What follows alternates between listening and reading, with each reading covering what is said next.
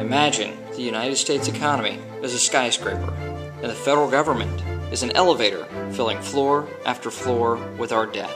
Now, consider our debt ceiling, currently set at $14.3 trillion. Now consider this.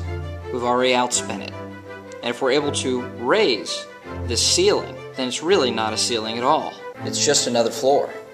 If we do nothing, our debt is on track to soar past 80% of our GDP, a level not seen since World War II. Just this year, the big three credit rating agencies warned us that the AAA rating for the United States government is at risk.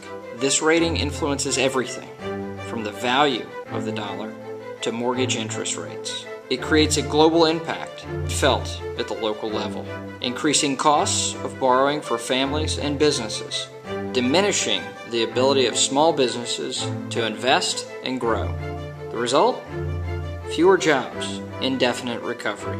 We're going to get this right if we get off the elevator and head straight for the stairs back down.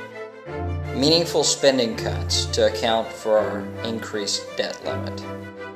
Ensuring the United States never has to face its real debt limit.